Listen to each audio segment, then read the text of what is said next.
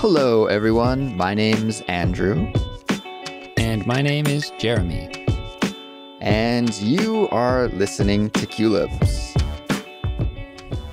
Welcome back to Culips. This is a Chatterbox episode. If you're unfamiliar with Chatterbox, well, it's the Culips series where we have completely natural English conversations and we let you listen in. Today, I'm joined by my co-host, Jeremy. Hey there, Jeremy. What's up? Oh, nothing much. Just recording another Culips episode with my friend Andrew. What are we talking about today, Jeremy? So today we are going to talk about how to express your opinions about art and movies and other things like this. But before we do that, we should let everybody know about the study guide so they can follow along as they listen today. That's right. In the study guide, everyone, there is a transcript. There are detailed vocabulary explanations and examples. And there's a quiz, and there are some prompts that you can use for writing or speaking practice as well. It's a great resource to complement your English studies, and we would encourage you to check it out. There are free study guide samples on our website, culips.com. So if you want to see what kind of material is included in the study guide, you could visit culips.com and check that out. And then if you would like to get unlimited access to our study guide library for every episode, you simply need to sign up and become a Culips member. So Jeremy, let's get into it here. We are going to talk about how to talk about art, how to talk about movies and music, and the kind of artwork that enriches our lives. And this topic was suggested to us by one of our listeners, and she sent us an email, which I will read for everyone now. It says, "Hi Culips, my name is Somang Lee, living in Korea, and my English name is Hope. Anyway, I'm a big fan of the Culips podcast. I always tune in to Culips, and I'm glad that I can listen to this high-quality podcast. Your content is always good. Sometimes it's hard for me to express my emotion and report how I feel after looking at art and listening to music. For example, someone asked me, 'How do you feel after looking at that picture or listening to this song?' And I always answer, 'Oh, this song is so sad,' or 'the high pitch of the song makes me feel thrilled,' or 'that art is like, I don't know, but I guess if it were up for auction, it would be sold at a high price. It looks expensive.' But I don't think this is right. I don't know how to describe my feelings because I'm not familiar with this topic. So would you please deal with how to express emotion and what effective words are in reporting about art, music, and literature? Once again, I'm a huge fan and look forward to listening to all of your episodes." Okay, so Hope, great question. Thank you very much. First, we should say, Jeremy, that I think Hope is on the right track here. I think responding that way is not a terrible way to respond. I really liked that comment, like, if this painting were sold at auction, it would sell for a high price. I think that's a great way to talk about the beauty of art. Yeah, you can say that again. And Jeremy, actually, that is one of the tips that you have for Hope today, isn't it?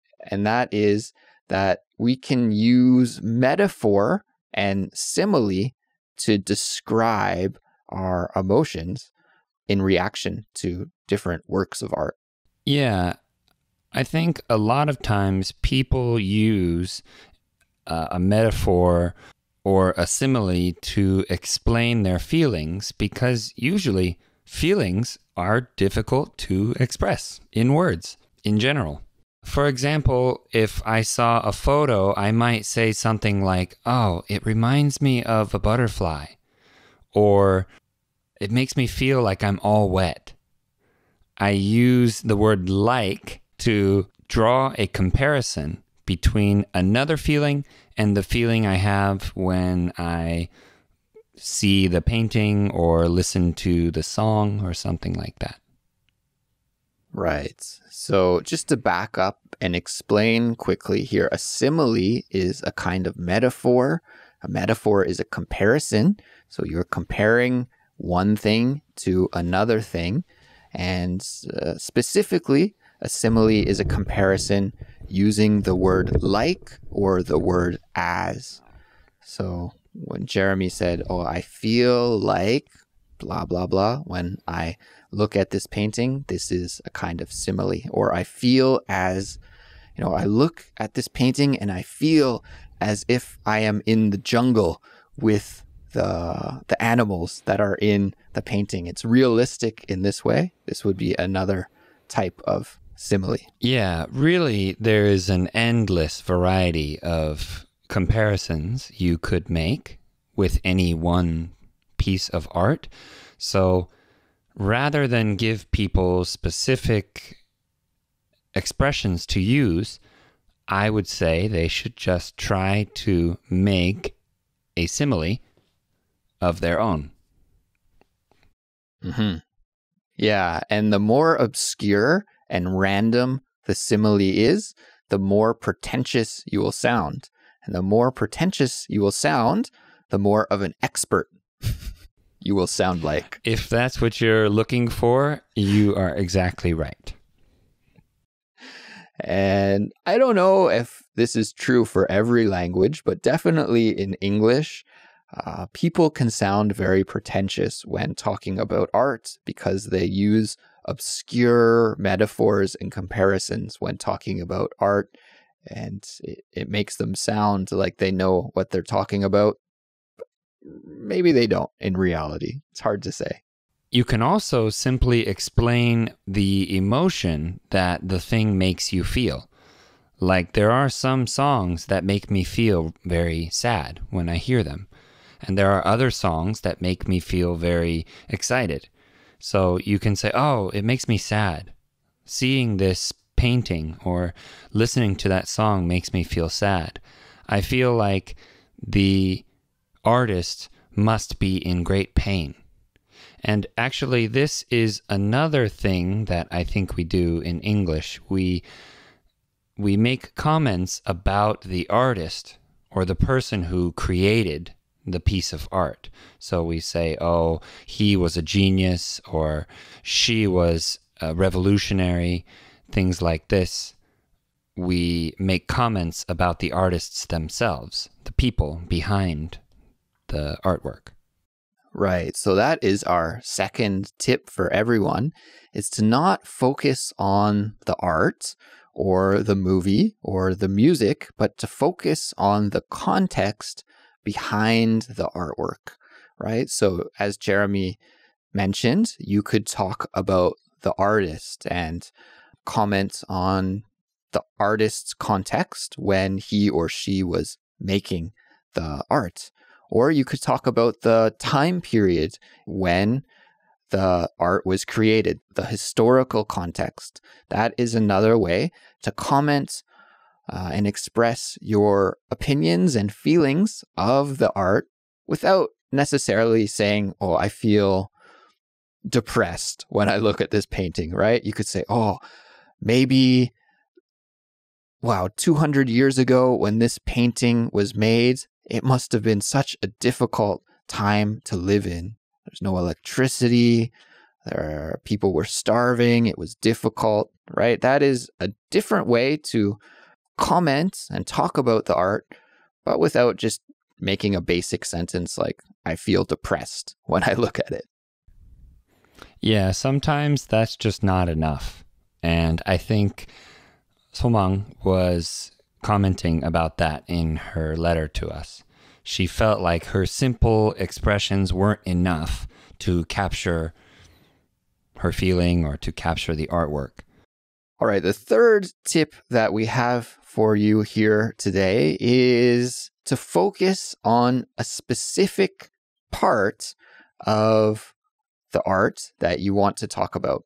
So instead of just saying what your general reaction to the art is, you could focus in on one narrow part and talk about that. So if you watched a movie that you thought was really awesome, maybe you could talk about the directing, or you could talk about the costumes, or you could talk about the colors in the movie. So instead of talking about it as a whole, just focus on one specific part and mention that. I have a lot of friends who are musicians, and we talk about music all the time. And we often talk about music in this way. We don't say, oh, that song's great. Instead, we focus more on the guitar tone. Wow, I love the guitar tone in this song. I wonder how the guitarist configured his amplifier to get that sound. Or we talk about the drums or the mixing on the record. Or sometimes the person's voice. Some singers these days have very unique voices. They can reverberate their skull when they sing to make a different note sometimes. This is quite common these days. So you can comment on the voice or something unique about the singer as well. Absolutely. I completely agree with you there, Jeremy. And I guess to wrap it up here, we will leave our listeners with one final tip, our fourth tip for today. And that is that if you want to learn how English speakers talk about art, about movies, about paintings, about literature, then you need to put yourself into the environment where English speakers are talking about these things. Now, this is maybe not possible to do in real life if you live in a country where there are no English speakers, but you can do this through podcasts, through online magazines and newspapers, through YouTube. So just watch and listen to and read the kind of content where people are discussing these topics, and you'll pick up the vocabulary. You'll pick up the expressions that English speakers use when talking about art. For example, someone could search YouTube for fine art reviews. Review videos are very common on YouTube, and when people review things, they use all of these kinds of expressions to express their opinion about that thing. So movie reviews or music reviews or art or painting reviews. I don't know if that is a good term or not, but it's a good place to start. For art, I would suggest searching for art criticism because... good one. Because for whatever reason, the art world is a little bit more pretentious. As I mentioned, we don't use the word reviews to talk about art. We talk about art criticism. So you could search for that on the internet and find tons of content that will help you learn how to understand and to talk about this subject. Great. So everyone, to summarize what we covered here today, the first tip we had for you is to use metaphors and similes when talking about art and music and films. The second tip is to comment about the artist's background or the historical context in which the art was created. Our third tip is to focus on one specific part that you found moving or troubling or depressing. Maybe it's the lighting, maybe it's the directing, maybe it's the brushwork, maybe it's the color, something like that. And finally, our fourth tip is to expose yourself to English content where you will hear people speak about the art that you also want to talk about.